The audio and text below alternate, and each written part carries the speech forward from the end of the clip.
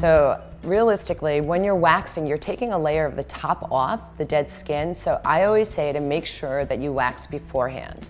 Also, if you have sensitive skin, make sure your pores are closed. Like, I wouldn't go get my whole leg waxed and my arms, then run in to get a spray tan or run to the beach. Try to give yourself 24 hours in between that. Not to say that you can't do it if you don't have sensitive skin. A lot of times people come in for a bikini wax and then they run over and do the spray tan with us also. It's a smaller area, we can handle it that way. But if it's a large area, I always say just wait 24 hours.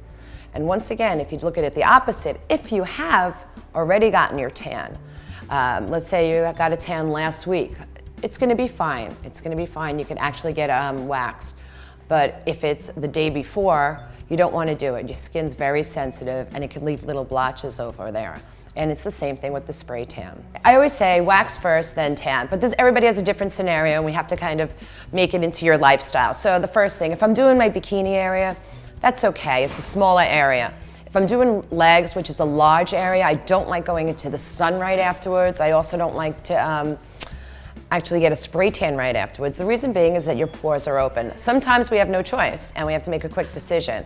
But if we're gonna be planning this out, I would do the wax first.